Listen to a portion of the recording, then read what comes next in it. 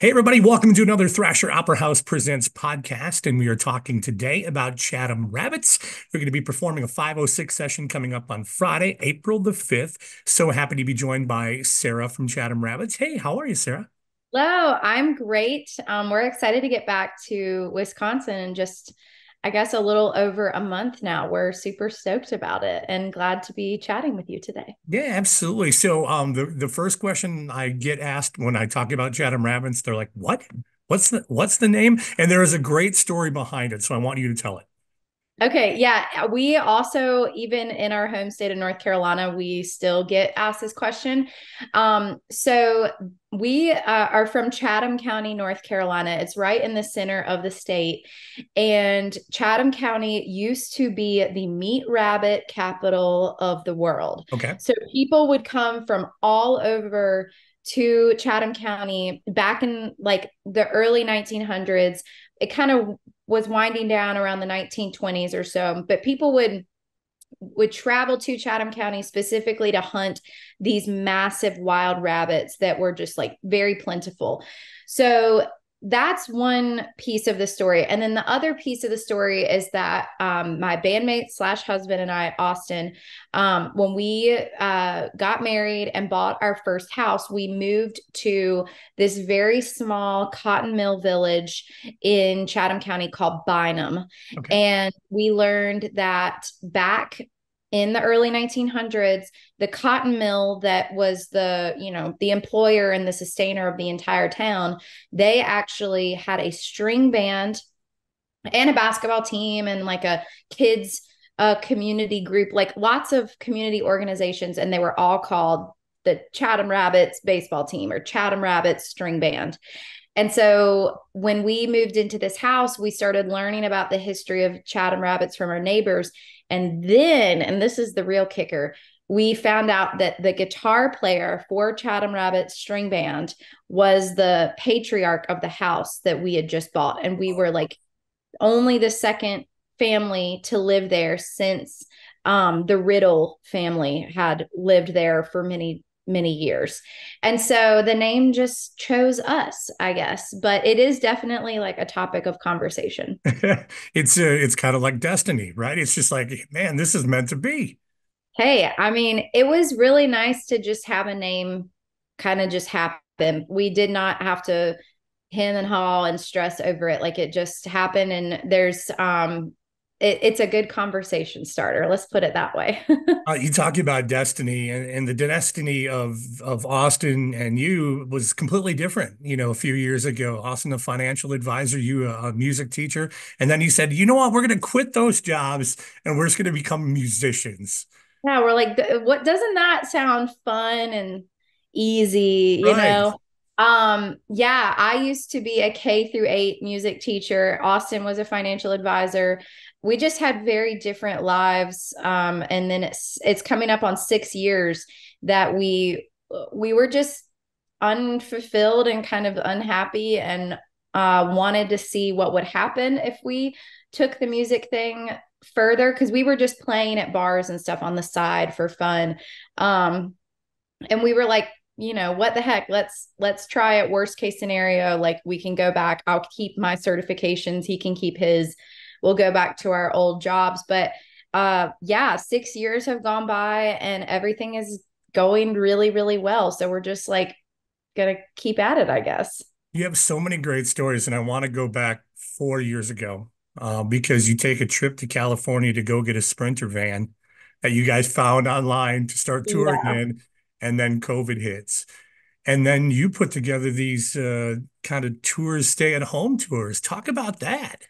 Yeah, that was so insane. So, and it's crazy that we're talking about this. Like when we're today, as we were recording it, it's the 1 year, or sorry, the 4 year anniversary of that whole experience. So, yeah, we flew out to Las Vegas to buy this Sprinter van that we found at like this great deal. And we were going to be traveling with a sound engineer and full band, and we were about to release a record. And like we had a lot of forward momentum, getting a lot of like name recognition and stuff. And it just, everything felt like it was really happening. But then, of course, the pandemic hit.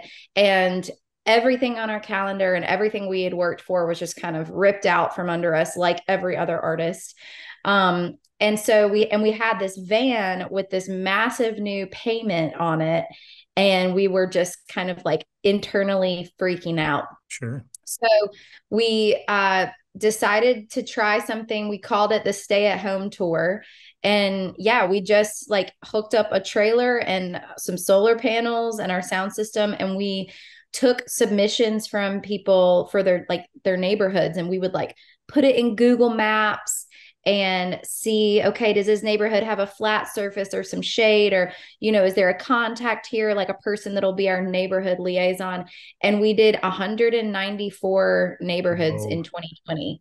Um, and it was amazing. And I had no idea the impact that playing these concerts would have to us now. Like we just played probably our biggest like North Carolina show of the year. We just played it a couple weeks ago, and there were probably a huge chunk of people that were there at that show because they saw us in their neighborhood. So I didn't think that, or I don't know. I'm so amazed at the ripple effect that those shows had. It's just this is amazing stories that we've got here now. We should probably talk about the music though, right? Because that's what you all are coming here for. I love it. But tell us about your musical background. Like you said, both you and Austin started out just playing, bars and that. But obviously, this has been a lifetime thing for you both.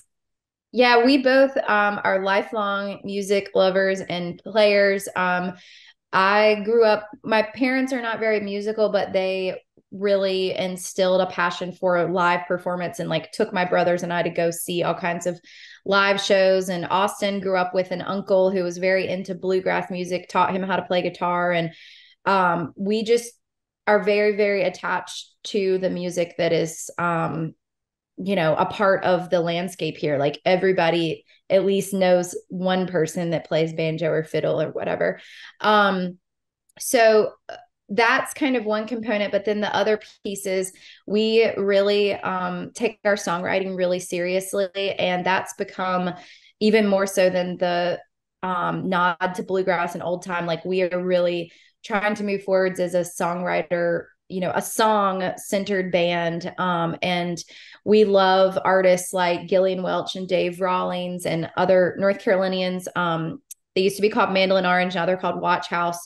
But there's just such a rich history and community of other songwriters that we really love. And we love to write about the South because that's what we know. We Right. love to write about our families.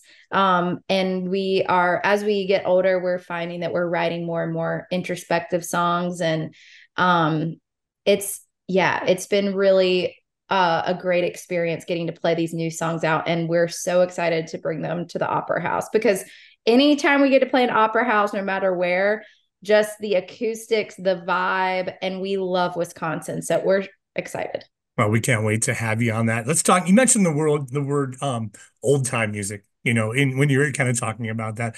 Uh Considered old time music, because this really is music that brings generations together, right? Because young kids are digging it, older folks are digging it as too, and the people in between all get it. It's just really communal, the kind of music that you guys are bringing out there for everybody. I mean, I like to think so. And I think our shows are a really great representation of that because we have the other week we played a show in Richmond, Virginia, and there was a 3-year-old little boy in the audience, and his parents.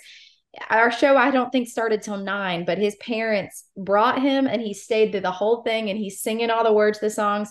And then we have Eve. She's one of our like fans that travels around and follows our music and follows our shows, and she's 84. And so it's Awesome. like it's so awesome to have that wide range of ages. And we also just really we try to be intentional about being a space like we make our concerts a space where anyone, regardless of your background, your political affiliation, your taste in music or whatever, we hope that like an hour and a half with us or however long we play, is leaves you better than when you left, and that it's a wholesome encouraging time. So you got this tour coming up. Talk a little bit about what's going on with that. You're going to be kind of hitting all over. Yeah, we have a few more days at home and then we're headed up to the Northeast. So we're going to be in New York City and Western Mass and all over the place. And then we're making our way out to y'all in April. And we'll be, I can't give away too much information, but we are, after we visit you guys, we're going on tour with let's just say a two-time Grammy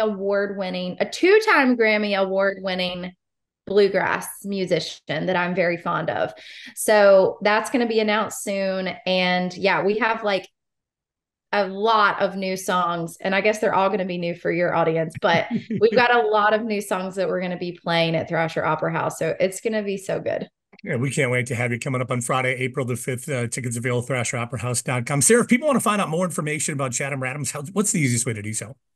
The easiest way is to follow us on Instagram. It's just Chatham_rabbits on Instagram. And our website, chathamrabbits.com. There's also like a link to our mailing list and that sort of thing. But Instagram is where we go to post like the chaotic tour van bus life. And we have a lot of farm animals at our home in North Carolina. And we have a really obnoxious and wonderful pet turkey. So he gets the spotlight on the Instagram a lot. So Amen. yeah, it's really great. But I'll tell you what, we will be posting about our trip to Wisconsin too and touring through and all the cheese curds and New Glarus beer that I will be drinking. And juicy, hazy IPAs, if I remember the Ah, song right. yes. Yep. Yes. Good memory. Yes. Although I need to write a song about the New Glarus oh gosh, the raspberry tart Okay. beer. That's what I get every time we're driving through Wisconsin. I'm like, I have to stop and get some of that. It's so tasty. So yeah, we're Sounds pumped. we'll put a note in it to make sure that we have that on, Okay. yeah, on here for you. Hey, Sarah, thank you so much for your time today. We appreciate you joining us on the podcast, and we'll see you in a couple of weeks. It's my pleasure. We'll see you guys on April 5th. Take care.